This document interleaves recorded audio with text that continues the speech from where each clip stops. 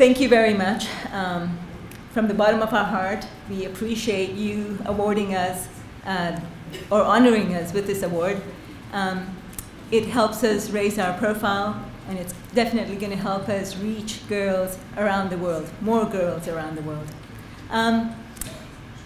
Increasing young girls' participation in the technology sector is key to our future, and at Technovation we're trying to do exactly that. I forgot my prop there, but anyway, this is a phone.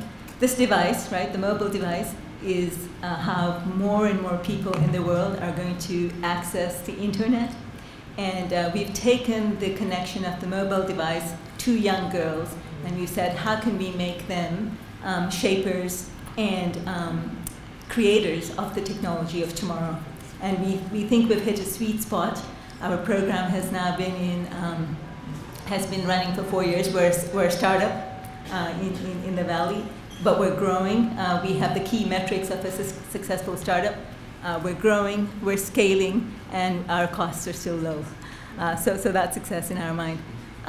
We've reached girls in 60 countries, from Afghanistan to Zimbabwe. And what we do is we empower the girls to identify a problem in their own community and then give them the tools that they would need to solve that problem locally.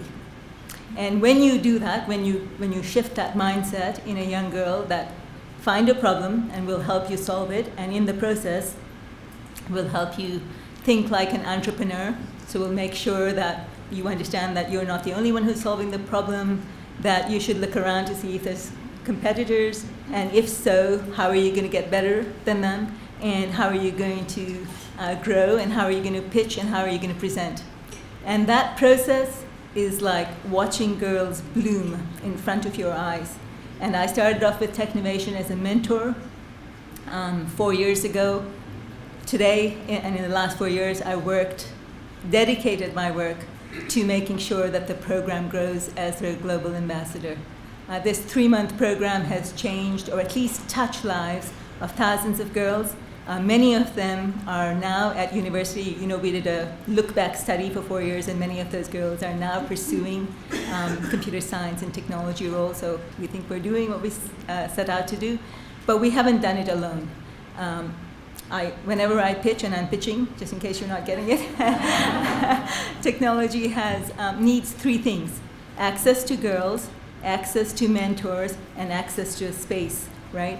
And the mentors are usually women who've got 2 or more years of work experience. They don't have to have any technology background because the curriculum will teach them that. And that the space is where businesses come in. And those 3 things are really making Technovation into a movement, because we've got young girls, we've got women in companies, right? And we've got companies who are supporting these women. And you bring those things together and you've got a nice mix.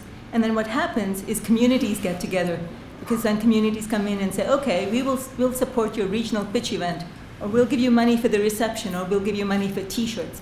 And we're making this into a movement. So in Kenya, Technovation is supported by Safaricom, and that was because this mix has really worked. And we're hoping to replicate that around the world. So at the moment, we're in 60 countries. With this award, and with all of you movers and shakers of New York, I'm going to put you all in my Rolodex and then reach out to you tomorrow. We hope to take this program worldwide.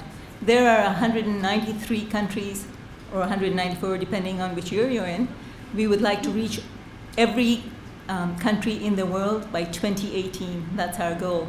And I really hope that you will help us do that. And again, I thank the ITU and the UN Women who really helped us with this award. Thank you very much.